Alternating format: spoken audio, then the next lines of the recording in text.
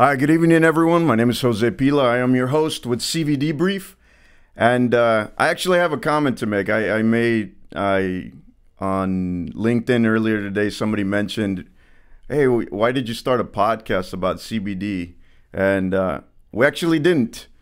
We didn't start a podcast about Civvie Debrief or about CBD, the marijuana, So it's actually Civvie with two V's. And it's a military connotation to a civilian, Civvie, so that's why we call it Civvie Debrief. We're debriefing the civilians about, military lifestyle or, whatever lingo that veterans use or military uses. So that's why.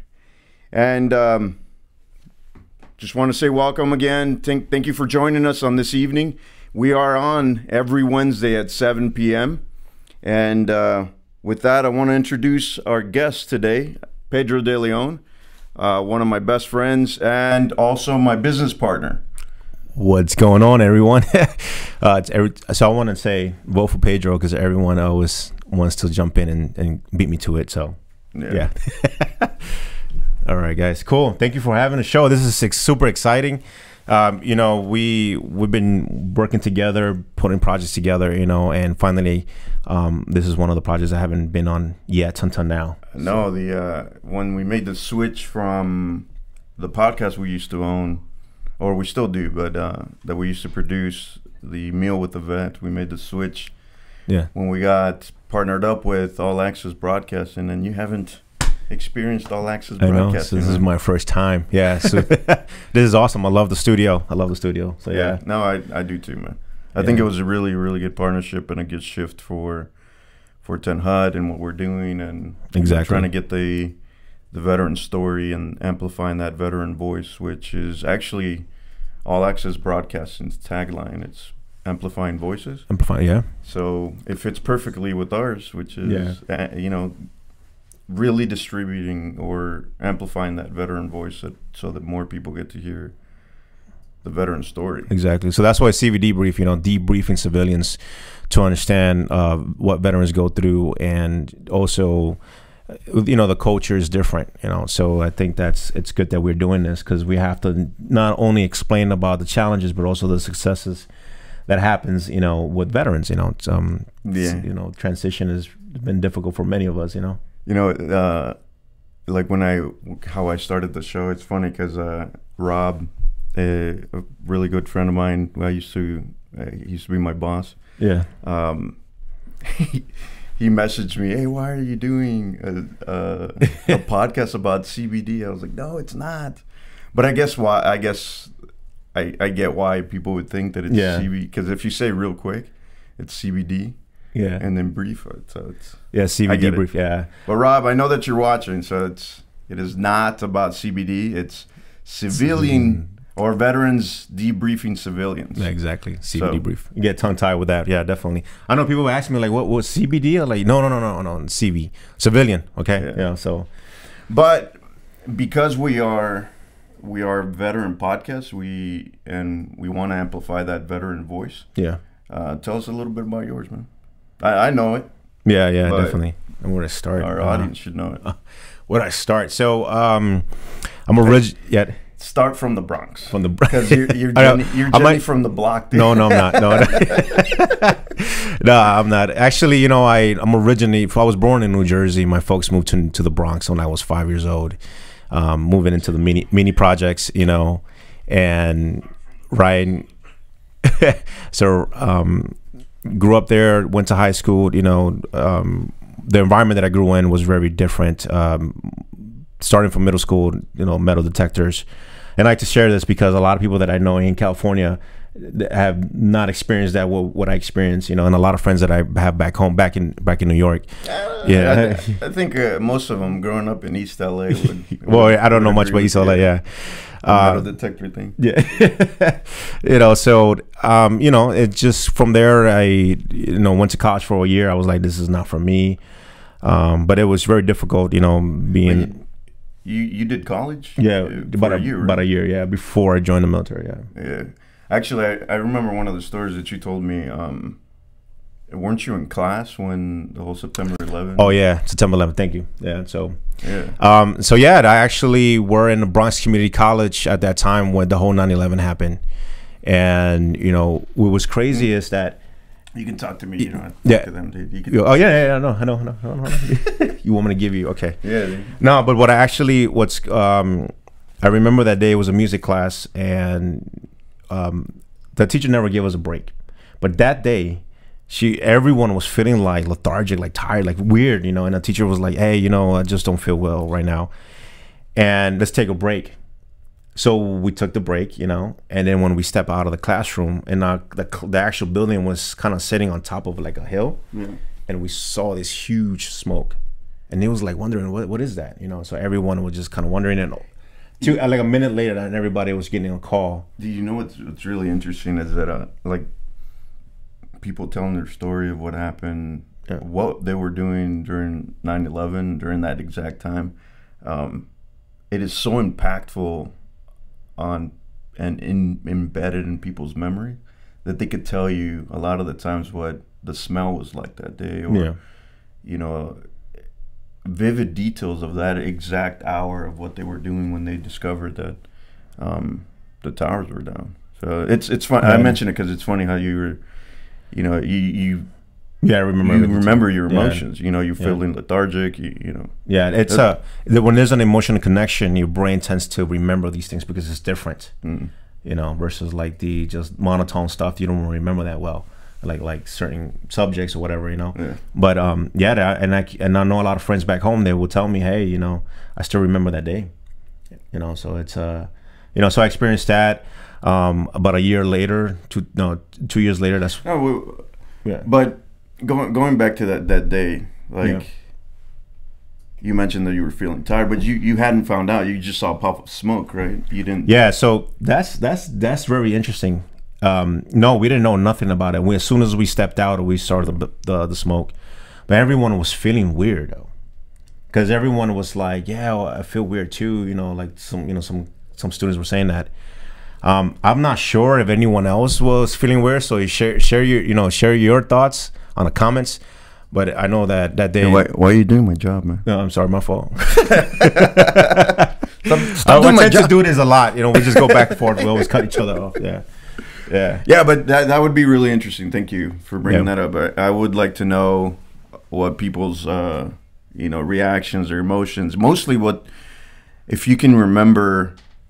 More specific details of what the smell was like that day, what your emotional state was before you even found out. So that would be because it's really interesting how the psyche works and how it stores that much memory when it's that impactful, as you mentioned. So. Yeah, definitely. Yeah, so it was I do remember all the details, like how to wait for the bus just to get home, and there was like no bus around and everything. So no, really, yeah. Yeah, so how was that when you found out that? Yeah, it was crazy. Like everyone was, looking at everyone panicking, and then like figured out how to get home, and you're panicking too. Like, what's going on? Yeah. The reason why I asked is because you were so close to the towers. I mean, you were in the Bronx at that time. I was like maybe about 500 to 600 miles away. I was in North Carolina. When the towers went down. But yeah, it's really interesting for hearing from somebody that that close to the towers and seeing actual smoke, and because I caught it on the news. I honestly I was so young, man, and I didn't pay attention much at school, especially in economics. So if they did talk about the financial impact that these twin towers had, I didn't pay attention. So when they went down, I was like, what towers? What is a Trade Center? I had no idea what the Trade Center was, but I knew that it was a big deal because a lot of people were like, oh my God, we've just been attacked. But you were in, right, at that time? I was in. You was in. Okay. I know that I have a couple of friends that actually were in Manhattan when that whole thing happened, and they saw the actual plane going towards the towers. So that was more of an impactful moment for them. But you took that, I guess that day you took it as a catalyst to to enlist, right? Yeah, I actually did. Yeah. That was like one of my first steps for me for actually to say I want to join the military because of what's been going on, you know. So what happened? Why did you decide to do that? Well, at first I was in the mindset of joining the military, but you were already in college. Why? But you didn't like college? Or? No, it was just not my thing. It was not my thing, you know. So at that time, it wasn't my thing. And you know me, like I'm always thinking about business, and at the time I was thinking about business, trying to invent things and build things, you know, whatever. So, but anyways, from there, that was one of the main reasons for me to join, you know, and then also to get out of the Bronx. Well, since I think the statute of limitations has passed, because I remember you telling me that like you were in some stupid shit during that time. Yeah, I don't. So don't worry, because the statute of limitations has already passed. So any airbags that you stole from that time. Oh, this guy's making up things now. They're trying to get me in trouble. Then I'm telling you that the statute of limitations has passed, bro. So it doesn't really matter. Okay. That's like this guy 20 years ago. Yeah, something like that. Yeah. I'm omitting that part right now. So I'm not. So that was my story, you know. And then one of the reasons why I joined, you know. What was the other reasons? So another reason is, you know, wanted to just kind of explore it. I wanted to just go out there. I had the mentality that there was, you know, growing up, I had like a mentor through the Boys and Girls Club, and he always told me like, there's a world outside from where you at, you know, and that really impacted me to explore more. You know, that's the reason why I chose the military. Actually, I think you should, because I remember a couple of times you and I hung out, and you mentioned sometime, or a lot of the times, that you accredit a lot of your success, a lot of your mental state, joining the military, obtaining your bachelor's, getting into entrepreneurship. You attested to that mentor, so you probably should shut it out. Yeah, definitely. So yeah, and I want to say, you know, growing up, Marcus E. Sharp, I looked him up on LinkedIn, and I a few years ago, and I told him thank you so much for making an impact in my life, because I would have went through the wrong path, right? What was that wrong path? You know, so no, what was it? What was that wrong path? Is just like, you know, being on the streets and just not stealing airbags. No, stealing airbags, like, it's crazy. anyways. Yeah. No, but that's. I mean, it was a means to an end during that time, and that's the thing, is that one of the things that we're trying to do here at Civvie Debrief is break down those even mini stories of what led you to this particular path, and it isn't anything to be ashamed of, because it's made you who you are. And I know that I joke about it, but you did steal fucking airbags, dude. Yeah. Well, so yeah. Hey, don't tell me shit. If we're gonna be drunk, don't tell me shit, dude. Yeah, okay. Because I'll bring it up on Civvie Debrief. Got me. Got him. Yeah. No, but it's you know, it's one of those things. And that's the thing, you know, like having that actual, you know, mentor through the process of understanding, you know, what is that, having clarity of what I wanted to do when I was growing up. You know, it was really important for me, you know. So that really helped me. He actually helped me a lot to understand things differently. What's very cool about it is that he was actually he's an Army veteran himself, and then he got picked up a master's degree at Stanford. So he moved out here in California. Oh, really? Yeah, to get his master's in psychology, and then he moved up. I think he's in Seattle right now, something like that. You know, so. But yeah, so I really take that. You know, I give a lot of them. I got the mentors through the journey. I give you guys thank you so much for being there. You know, because it helps me to where I am at now. You know, and that's what we want to do. We want to give. Help others to succeed, to find that clarity, to find that value. You know, and I know that I get it, because I live and breathe Tent Hut and what our mission is, and you know, that no bullshit mentality. Help those and want to help themselves, so ultimately they could help others. You know, but why do you think it makes you the right person to do it. And then I know why, but yeah. Well, so here's the thing. I actually been through the journey of picking myself up to where I was at, where I wanted to be. I mean, the challenges, the struggles. You know, it is a big struggle that I had when I was growing up, you know, just being bullied. And I know you mentioned about that, you know, last show, and then from there, it's just transitioning out of the military and it's just pushing myself to the next level. And that's what I've, you know, been putting a lot of effort. And whatever I've learned, I teach it, you know, and I help others. Yeah. And I mean, in the last decade that I've known you, I mean, I've shared that struggle with you on some of it, but before then, I mean, we talked about that struggle. Yeah. But let's share a little bit about that struggle before the military, during the military. Yeah, definitely. You know, it's just so I want to say before the military, definitely, it's just. I was like more of the outcast. I wasn't like a cool kid, you know. When growing up, I was in, you know, from middle school to high school, and you know, there was a lot of a belief about myself that I didn't value, you know, and there was a lot of things that I felt like I couldn't be part of a group or something, you know. Yeah. You know, so you know what I mean, like, so I had that belief of myself. And then when I joined the military, it really helped me a lot to have, you know, take out that inner leadership that I've learned, you know, that I apparently inside of me, you know, that inner leadership, I know, helping others, you know, that helping others. So it wasn't apparently. It was you. I mean, you do have tons of leadership, you know, abilities. I've experienced thank it. You. Yeah, thank you, man. Yeah, appreciate it.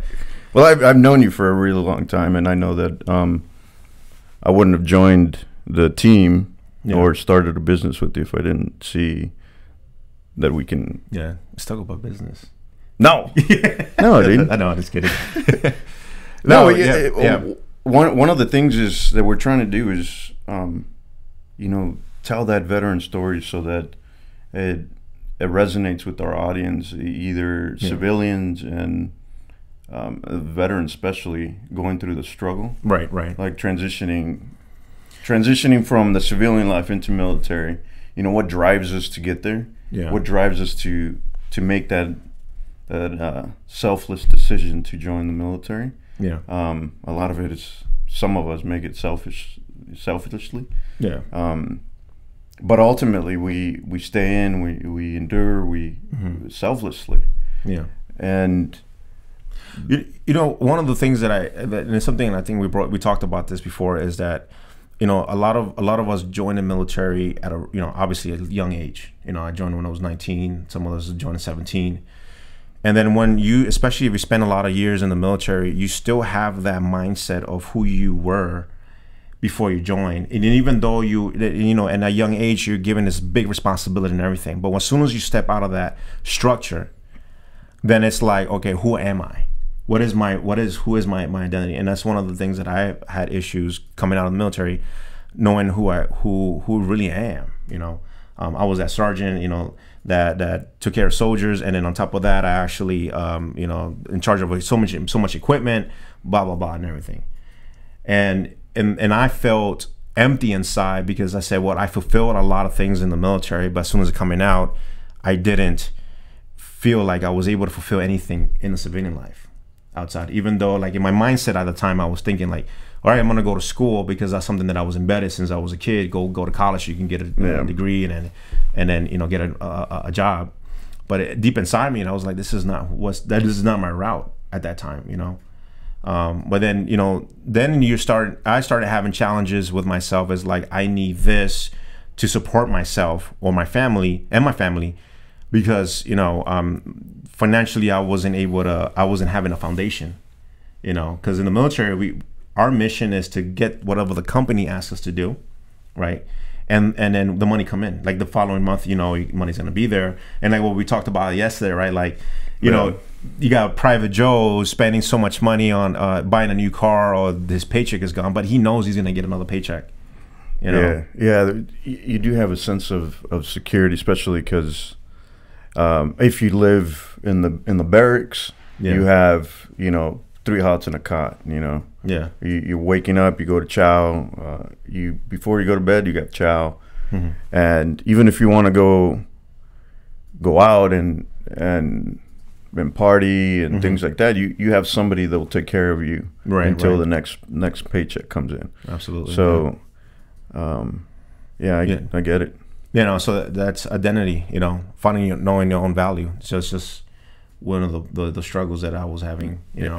Yeah, especially, and I know that we've shared this a lot, and I know that our stories is somewhat similar, transitioning out and stuff like that, but I happen to believe that yours was a lot tougher than mine, just because you had 2 other individuals that you had to account for. Yeah. I just had myself, and if I got lost, or if I woke up at a park bench, or if I woke up somewhere that I just didn't recognize from being completely drugged out or drunk, it was just me that I had to take care of. Yeah. But you had your wife and your kid to account for. That must have been a lot more difficult than so I want to say that, so my wife is a vet, and when we got out of the military, when I got out of the military, she got out before I did. My father-in-law passed away, and she was mentally checked out, and a daughter at the time, Jasmine, she was only 2. It was like looking at what I'm gonna do. Like, she's not responding well, then I gotta take my daughter, and I understand that because that's her dad. She was really she's connected to him. So we didn't had any clarity. It's just like I was in survival mode at that time. What are we doing? And then we were couch surfing at the time, and then trying to figure out how to. Still in the military. This is when after the military. This is after right when I ETS, when I just. Oh, out of active duty, because then you decided to do reserves. Yeah, then I went to the reserves. Yeah. So damn, dude. And that I remember you telling me that there were certain decisions in your life that you had to put on hold because of the struggles that you went through. Like, I know that you wanted to go. You had an opportunity to go SF, work with the special operations. Yeah. And that didn't happen because you had to put your family before that, because of the struggles. Your wife had already mentally checked out. Yeah. And so tell me about that. Yeah, definitely. So, right before the military, I was injured, so I was in the Wounded Transition Battalion, Bravo Company at that time, and it was Schofield Barracks. And I was looking to, which isn't a bad place to be in. No. If you're at Schofield in Hawaii. But if you think your life is shit when you're in Schofield Barracks, then you're doing pretty bad. Yeah, pretty much. Yeah. That's why I emphasize, because it's Schofield Barracks. Yeah.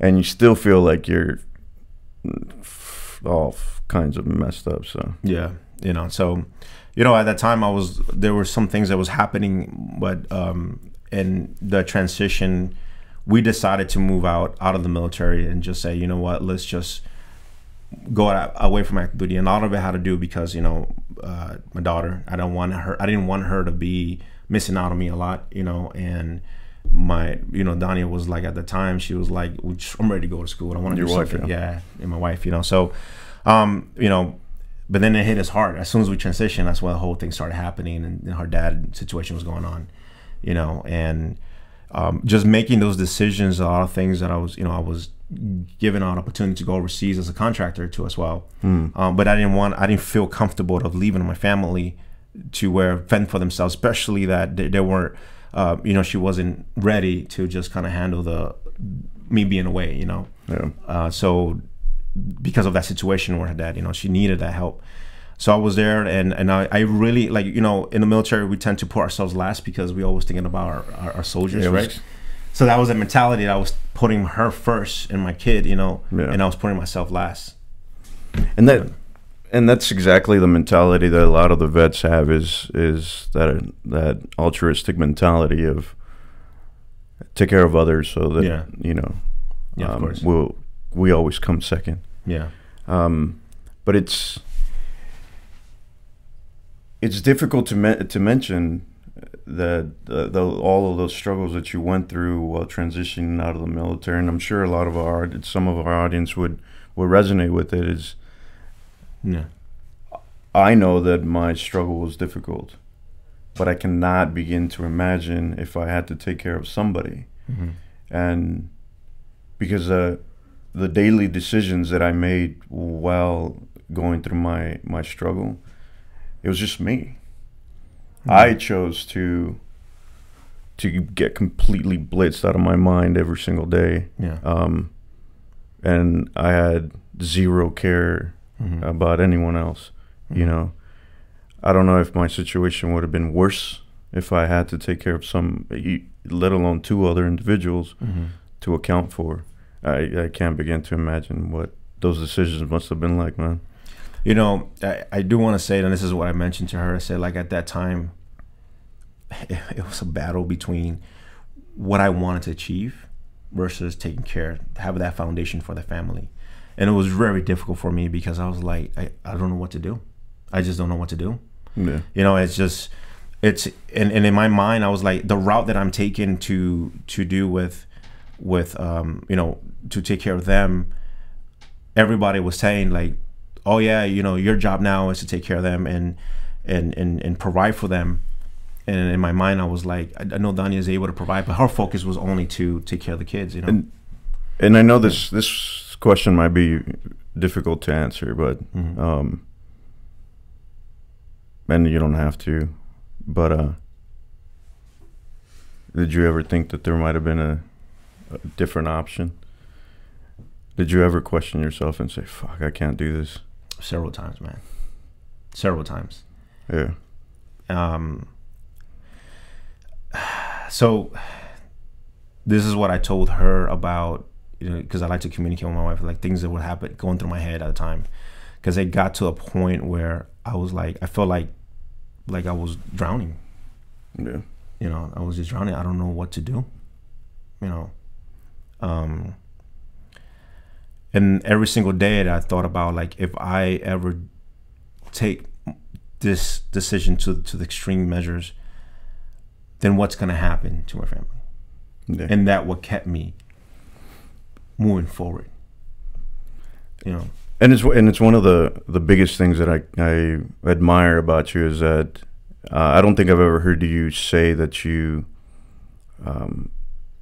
masked any of it with, like I did. And like I mentioned, I didn't have anyone to account for, so I masked everything with alcohol and painkillers.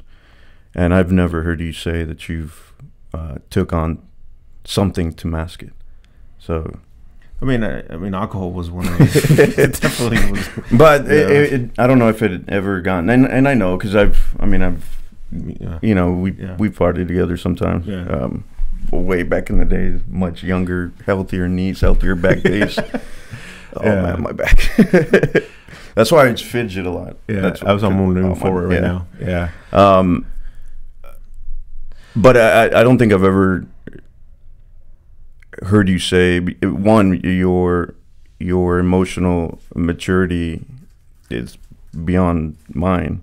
And I don't think I've ever heard you say, I couldn't quit, so I required help on anything, any substance. Yeah, there's sometimes that anyone would need an escape every now and then, but I don't think you utilize any substance to escape it every day. You know, I used to see my dad a lot drink, and I used to think to myself, like, I always saw that battle with my mom and my dad always arguing with each other because of what used to happen a lot. And then to me, I was like, I never going through that, you know.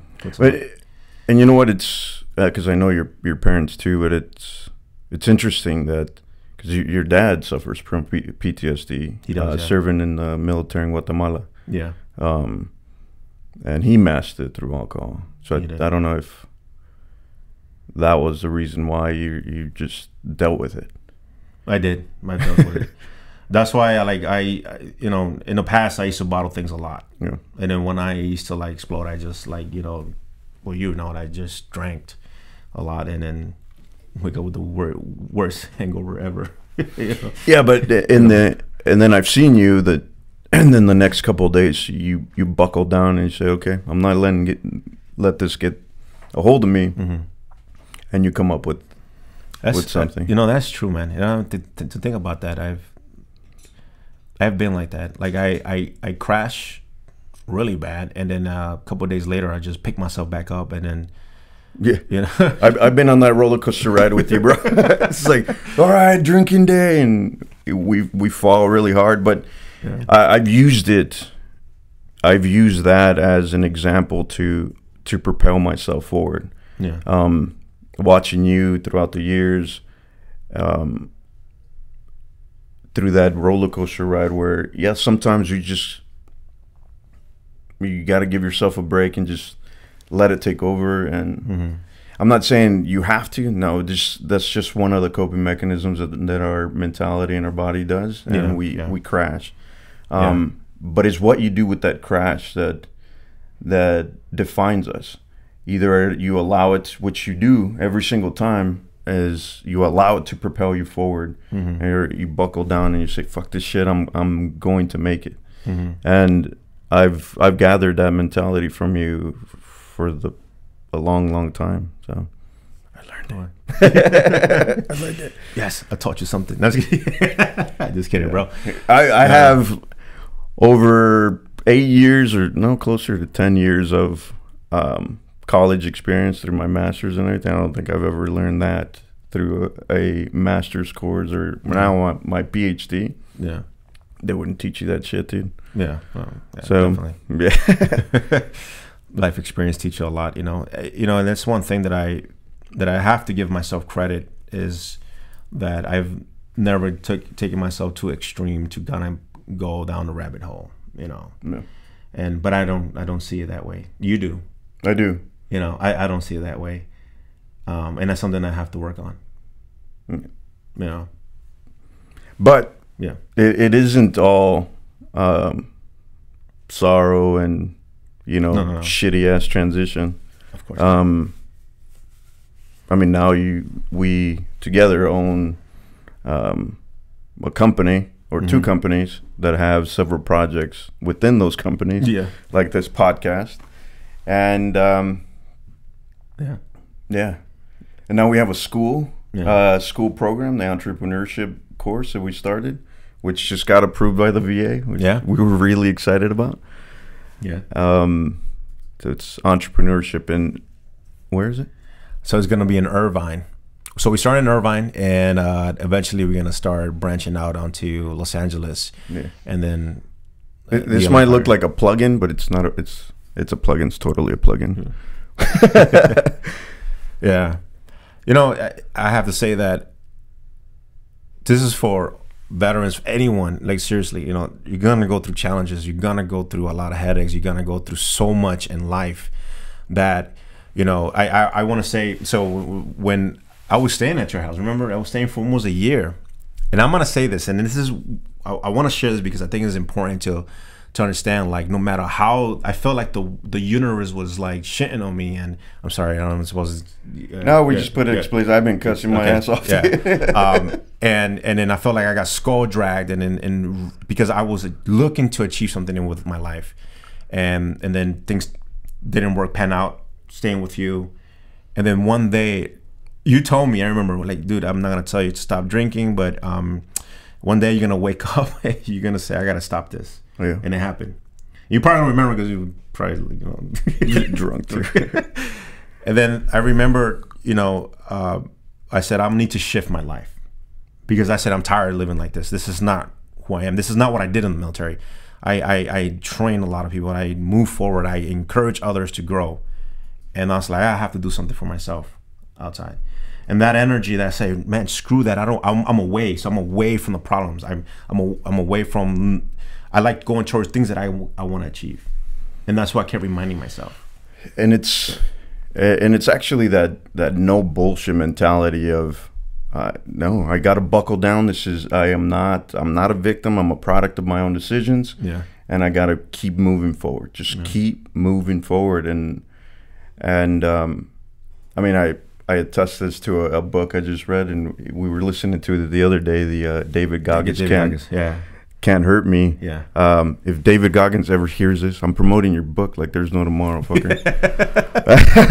Yeah. But no, it's that no bullshit mentality. No one's, we can't have that victim mentality. Yeah. And the minute that you start blaming other people for your current situation, is you've lost. Yeah. You know, and that's something that I like to talking to other veterans and the rest of we've been helping is like start shifting that, because the more you blame others or the situation you're in, the more you're going to program your mind to where it's going to continue happening, versus what can you achieve? Let's keep pushing that, Yeah, and regardless of what, and it's funny because I have this discussion with people all the time, like, oh, what is your political view? What is your religious stance? It doesn't matter, because, and I say that because a lot of people use that as a platform and a soapbox to start victimizing themselves and other people. No, you should blame the system for a lack of opportunities. Mm-hmm. Is there a lack of opportunities in certain? I don't know. Have I experienced certain challenges because of my race? Probably. Yeah. But damn it, Civvie. Freaking. But I don't have that victim mentality to say, oh, I'm gonna buckle down and say, okay, I'm not in my current situation or in the situation that I want to be in because of someone else. Yeah, yeah. Like you gotta power through that stuff and get out of that victim mentality.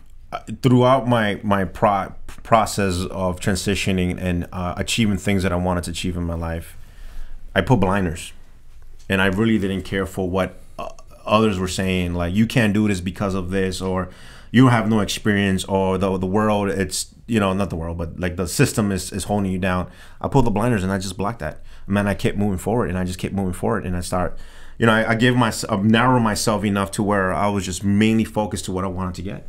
Yeah, that's why, I mean, here in this podcast, we don't share political views.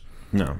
We don't share religious affiliations. We're a secular podcast organization because of those blinders that you mentioned. It's just moving forward. We don't see color, we don't see race, we don't see gender, we don't see anything like that. Nope.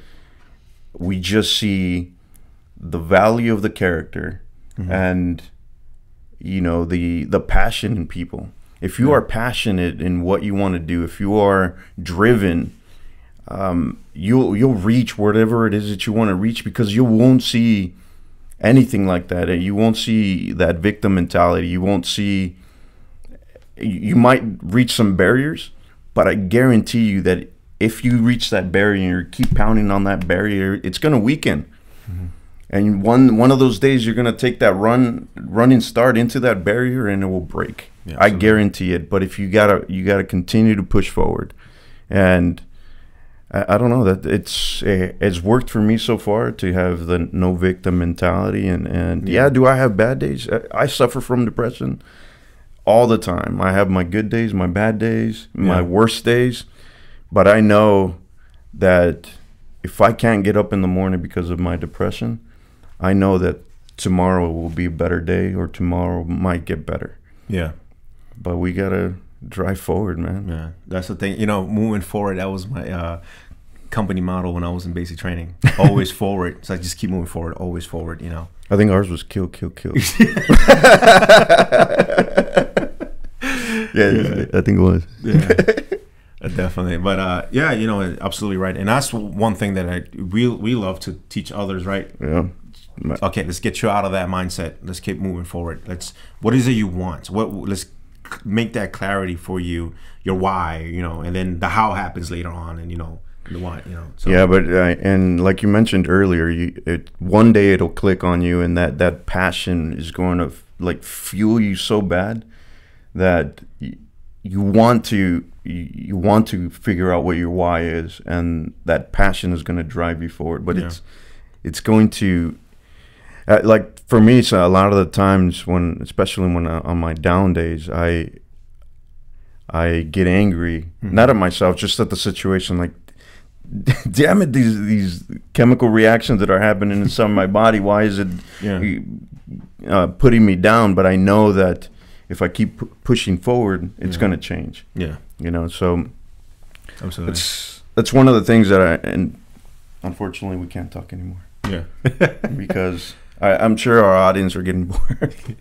No, but it's the end of our show, and hopefully we can have Pedro back so that we can continue our conversation. With this motherfucker, I always I can talk with him forever. Him and I had a long talk yesterday, and we had to stop because we had to sleep. Yeah, no one needs sleep. We sleeping when we die. I had to get up early in the morning, so yeah. No, but we would definitely love to have you back, dude, and continue on with the conversation. We would love to hear your transitioning story. I've heard it. I've been in it. So for reals. But I mean, anything you want to leave our audience with? Yeah, that's a lot, but time is limited right now, so I definitely want to say that no matter what you're going through in life, just keep pushing forward, keep moving forward. Reach out to us. We could give you some ideas or some motivation. And motivation works a little bit. You got to build that discipline, and we can help you build that discipline. And I believe that's why we started Tent Hut. Yeah, and dude, it's a good thing that you talk about discipline, because I know that my friends, my family, my fiance would tell you that I do have a lot of discipline. I am very clean and disciplined in how I live and how I act. And it's okay to lose that discipline from time to time. It is how you come out of how you come out of it that builds up that strength and that further life discipline, I guess. Yeah. Because I used to put myself down for, oh man, I used to work out twice a day, and I used to have the discipline to work out, and then I haven't worked out in 2 months, and now I don't have any discipline. No, that's not it. A lot of the times is we just have to keep moving forward, like you mentioned. Yeah, always forward. Yeah. All right. Sorry, I am. We're gonna have to take off, and hopefully you can log on to our next show every Wednesday at 7 p.m. so that we can share the veteran story and then amplify those voices. All right. Thank you, Pedro. All right. Thank you. Thanks, everyone. See ya.